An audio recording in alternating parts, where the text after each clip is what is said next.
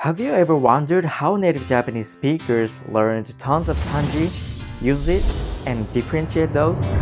In this video, I'm gonna share why you can't memorize kanji and how to memorize kanji easier. Here we go.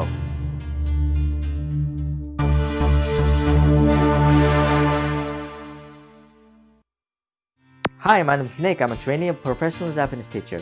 So, if you're new to here, I help people to learn a new language, especially Japanese language, with my psychology and linguistic knowledges to hack your learning efficiency to learn fast in your learning style. So consider subscribing.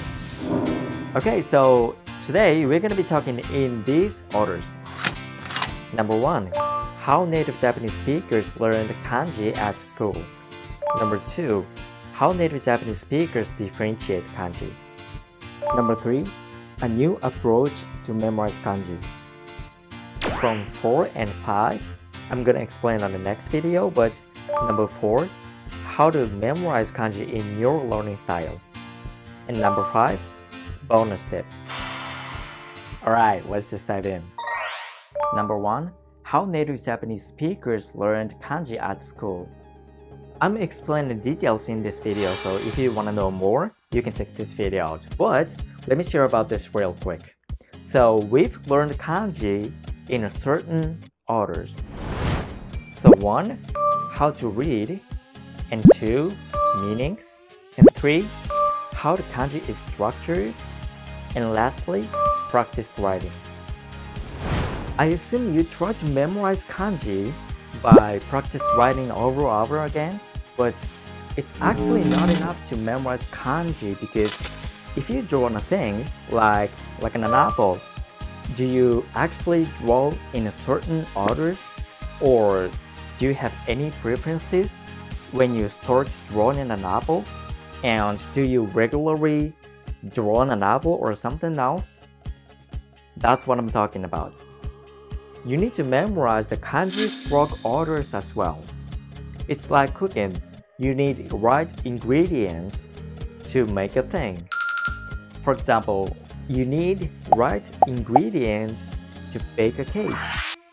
Ingredients, which is radicals, and other parts. Number 2, how native Japanese speakers differentiate kanji.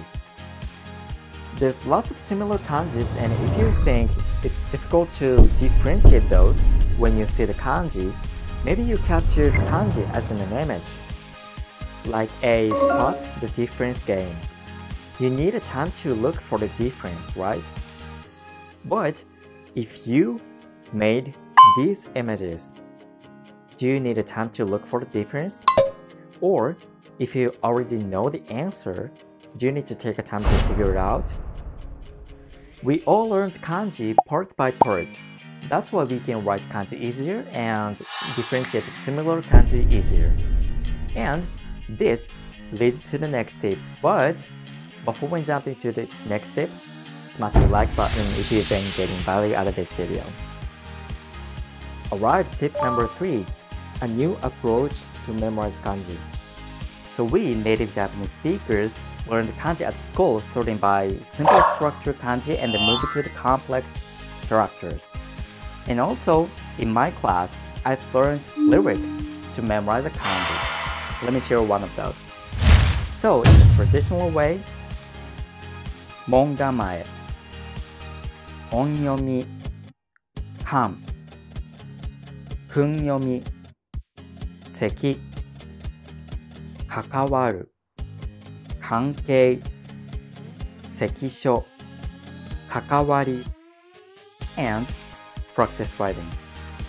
This is how we learn through on a kanji drill, but when we try to memorize kanji for the kanji test at the school, we try to memorize kanji by writing on a notebook with the lyrics.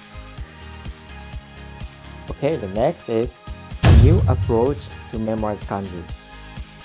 There is a flag, and on the other side there is grasses, ground,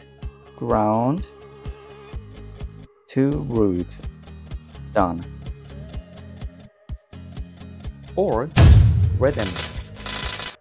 Listen how I write.